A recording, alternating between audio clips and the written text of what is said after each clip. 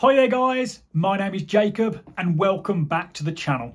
Now I know what many of you are thinking. It has been a long time since I posted a video on this channel and there's a good reason for it. Work has been incredibly busy lately, a lot going on in my personal life as well.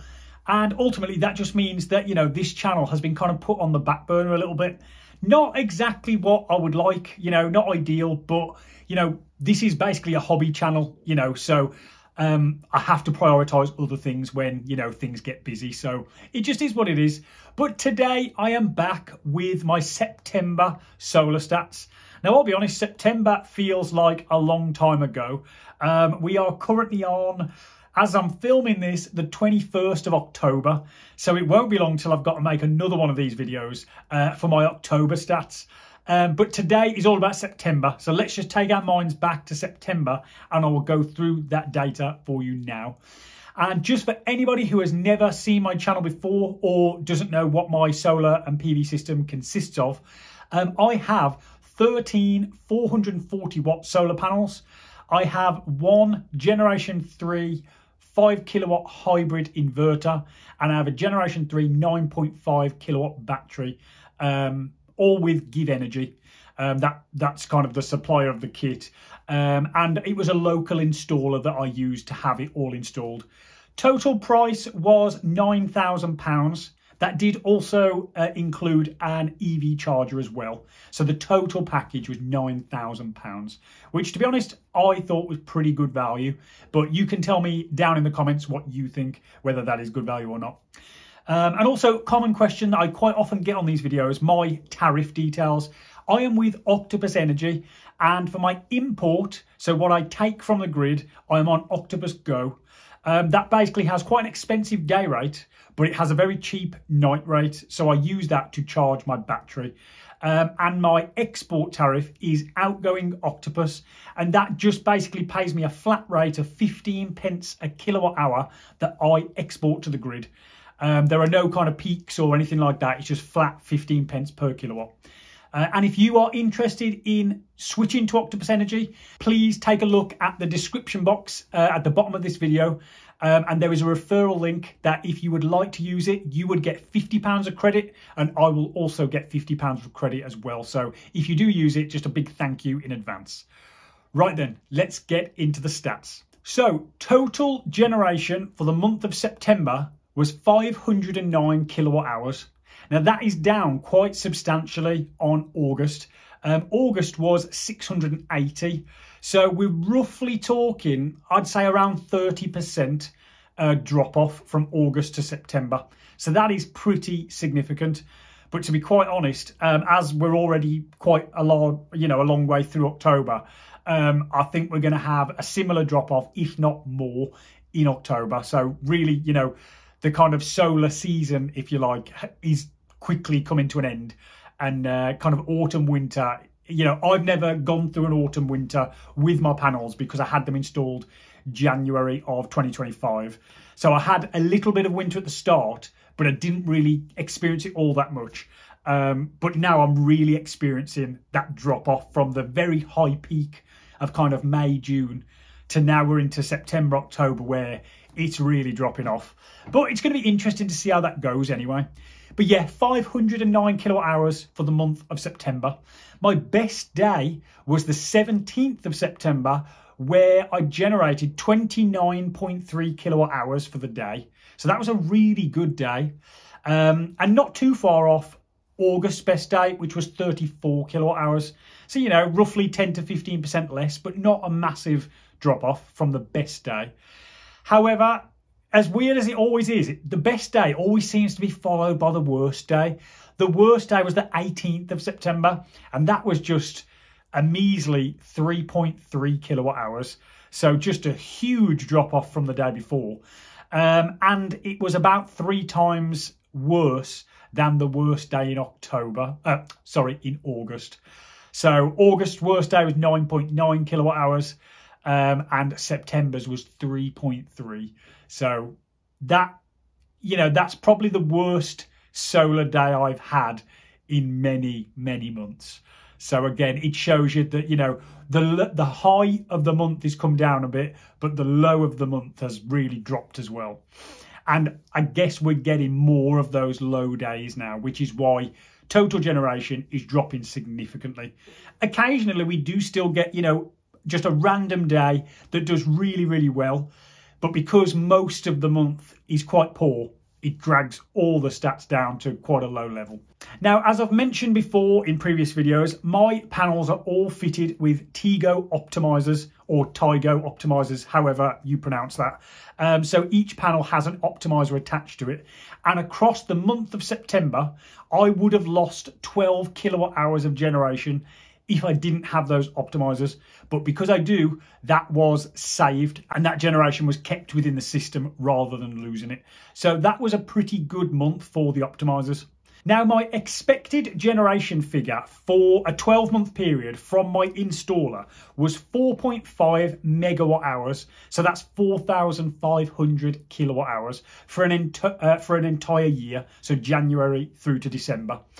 Now, so far, up to the end of September, my system has generated 5.1 megawatt hours. So I have managed to beat the prediction from my installer, you know, by roughly 10 or 15% so far. And of course, that number is still going up. Now, there's October, November and December still to go. But of course, generation is going to be quite low in those months. But still, it is nice to know that my system this year, maybe this won't happen every year, but at least this year, I have actually managed to beat their prediction. And they did tell me that their predictions are generally quite accurate. So I'm really chuffed about that. And I guess that means that 2025 as a whole has been a pretty decent year to have solar panels and a battery installed at your house. So it's nice for me, I guess, because this has been my first year with this system installed. And it's kind of really, I don't know, it's worked really well. And it's given me a great starting point to know that this was a good decision, money well spent. And, you know, some of that payback that people always go on about, you know, how long's the payback period going to be? You know, this system has paid a lot of itself back within that first year. I think we're roughly going to be, well, potentially over 10%, I think, maybe creeping into 15% as a payback for the year, which I think is phenomenal. But that's just my own personal opinion. Now, let's move on to costs for the month of September. So my electricity costs, including the standing charge, was £23.91. And that was for buying 85.5 kilowatt hours from the grid. And of course, the standing charge on top. Now, the majority of those 85.5 kilowatt hours will have been purchased at 8.5 pence, the overnight rate that is on my Octopus Go tariff. There may have been one or two that are at the peak rate. Occasionally that does happen when we're cooking, when we've got lots going on in the kitchen. You know, occasionally the battery can only service so much of that demand, and occasionally it does have to be supported by the grid. But I really try and manage that and make sure that we keep our usage down to what the battery can cope with. So generally speaking, we only really pull from the grid in the cheap hours. So as I say, £23.91 electricity costs for September. Gas bill, because we didn't put the heating on at all in September, we only paid the standing charge and then a very small amount just to heat hot water when we have showers and, you know, you put hot tap on. So that was £11.44 for the month for the gas bill. And the very exciting bit, as always, is the export income. So what did we push to the grid and what did we get paid for it? Well, September, of course, because the generation was down, so was our export income. But it was still a pretty good figure. So the export income for September was £67.38. And that was for sending 449 kilowatt hours to the grid. So total charges for the month ended up being another credit. So, you know, I have not paid an energy bill since I got this solar and battery system installed, which is just incredible. But September, again, was another credit. If we take the £67.38 export figure and we minus off the electric and the gas charges, we get a credit to my account of £32.03. So another positive month.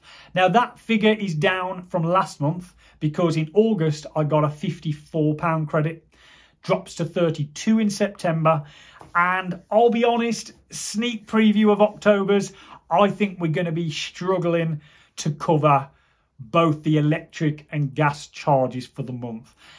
It's going to be close because, you know, it hasn't been a good October so far. Export income has been pretty limited because as I look outside now, it is just a covering of thick grey cloud. So it's enough generation to, you know, cover the base load in the house. So we're not pulling anything from the grid. And of course, we have a full battery that helps us in the evening.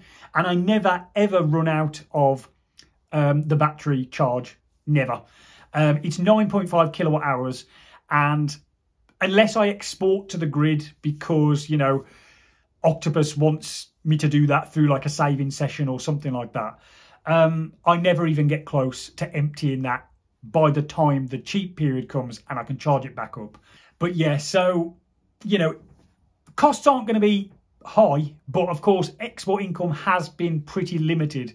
So covering the roughly £33–34 that my normal bills come to, I think it's going to be, I don't know whether we're going to make it, to be honest. I think we're going to be shy of that figure, but you'll have to come back for October's stats video to find out just how good or bad the month has been.